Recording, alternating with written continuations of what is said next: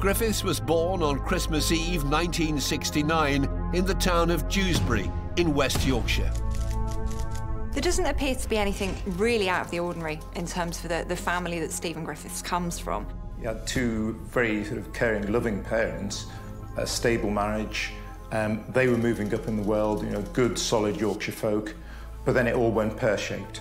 Now, I think that happened when Stephen's parents, Moira and Stephen Sr., split up. Griffiths had always been close to his father, and he didn't react well to the breakup. We know from listening to some of the reports of people he went to school with, his peers, they've reported that he was a bit of an oddball. He was slightly strange. He would collect hunting knives and he would talk about violence in a way that other children wouldn't. He became very, very withdrawn, very, very difficult to get on with, very disengaged, but also he was observed being sadistic towards animals. In the back garden of the house they lived in Wakefield, neighbours saw him shooting birds and dismembering them. When we look at serial killers who have been abusive towards animals when they were children, that is indicative to me of somebody who is trying to gain control. So they turn their attentions to creatures that they can wield power over, and often that's small animals. I think those early indicators were there, but he certainly didn't come from the hugely dysfunctional background that we see other serial killers come from. Despite his unruly behaviour, Griffiths had a high IQ, and his dad worked hard to send him to a £9,000 a year grammar school in Wakefield.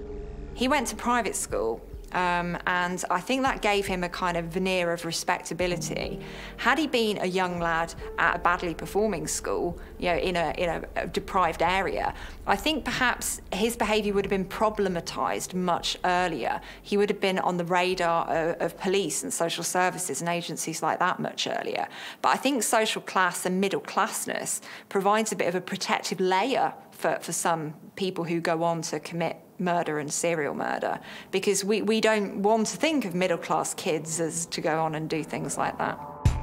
In 1986, at the age of 16, Griffiths dropped out of school, and it wasn't long before the troubled teenager had his first brush with the law.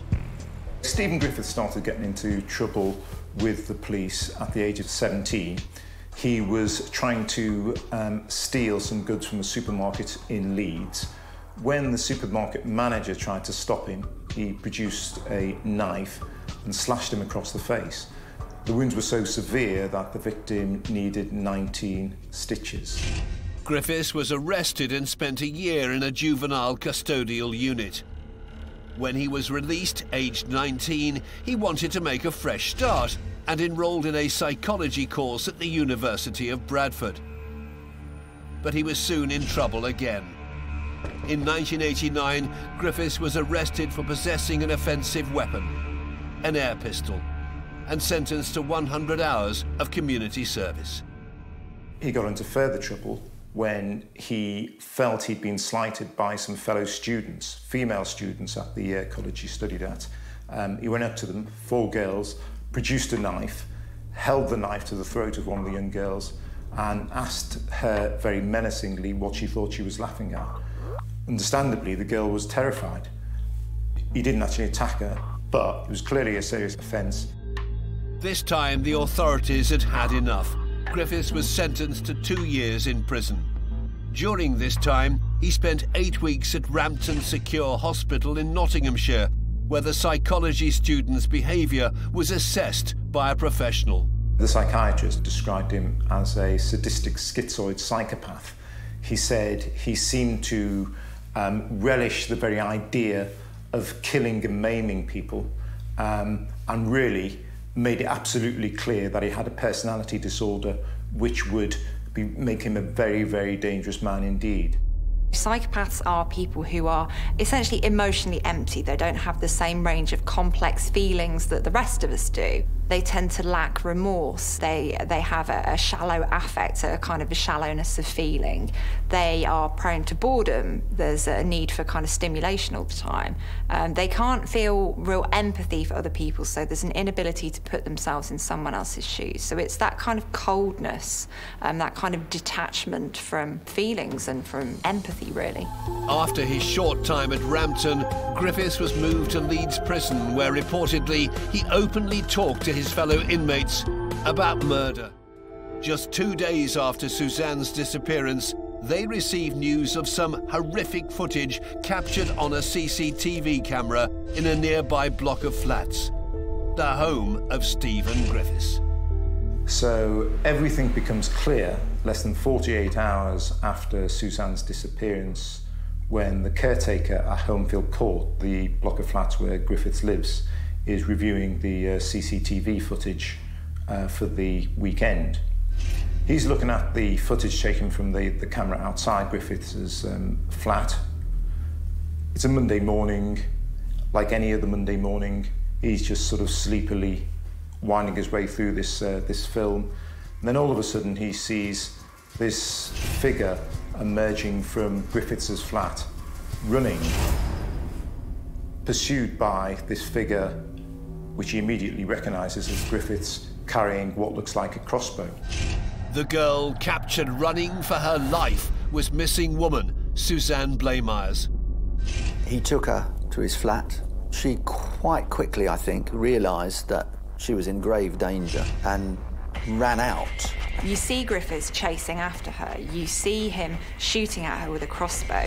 You then see him dragging her back into his apartment by her legs. And that wasn't where it ended, because afterwards he comes up to the camera, he sticks his middle finger up to the camera and he brandishes the crossbow. In a kind of defiant, angry gesture towards the camera and anybody else who might be looking at him. On May the 24th, 2010, after viewing the footage, police immediately raced to the scene of the attack, hoping that Suzanne Blamires may still be alive. Armed police officers turn up at Homefield Court. They storm up the stairs, storm into Stephen Griffiths' flat, expecting really some resistance. Stephen Griffiths just gives himself up meekly and tells police, somewhat inexplicably, that he's Osama bin Laden. Griffiths was immediately arrested and taken to Halifax police station. Suzanne Blamires was nowhere to be seen. Griffiths had achieved exactly what he'd set out to do. With his self-proclamation, the case had now picked up immense media attention, and the nation was in shock. Can you confirm your name to the court, he was asked. Barely audible, the psychology graduate believed to have been studying criminology replied, "The Crossbow Cannibal." After he announced himself as the Crossbow Cannibal, of course, there was only one story that the whole media were talking about, and that was it. It just took over. I was just sitting there speaking to a colleague. We said, "Have you seen this? Can you believe that?" At that time, we'd never seen anything like it before. Most of the time, these court hearings are kind of anodyne, sterile affairs. But there, this guy had, stood up and announced himself as this self-confessed serial killer. And really, we were just flabbergasted. But could Griffiths really have eaten his victims, or was this just more bravado from the macabre showman? I think looking at, did Stephen Griffiths cannibalise his victims? I think it's a possibility, because this is a guy who really didn't appear to have any boundaries around his killing behaviour. But at the same time, he's aware of the power of that statement, the impact that saying he's done that will have on his reputation. And he'd come up with that moniker, the Crossbow Cannibal. So he had to claim that he'd done that, even if he hadn't. Evidence found in Griffiths' flat suggested he may actually be telling the truth. There was a certain amount of DNA evidence on Griffiths' kuka, which, of course, sort of tends to back it up. But also, I think, it's a case of there being no real reason to disbelieve him. And Griffiths, in his interviews with the police, was more or less truthful. He was incomplete, but he was truthful. And I think as far as they knew, he didn't make up any outright lies. And if you think about Stephen Griffiths and what he tried to do, achieve notoriety by somehow contriving this series of very unpleasant, very gruesome, very shocking murders, then the idea of cannibalism would fit into that kind of jigsaw. I think when we look at the amount of time that Stephen Griffiths has spent with the bodies of his victims and what he's done with those bodies, he allegedly cannibalised some of the victims, he's dismembered the bodies, he's taken pictures of them. This is somebody who's quite comfortable around death, around dead bodies and the various things that come along with that. Other serial killers are more repulsed, you know, by dead bodies. So it's the crime itself. It's the act that's important for some, whereas I think it's the process that was important for Stephen Griffiths.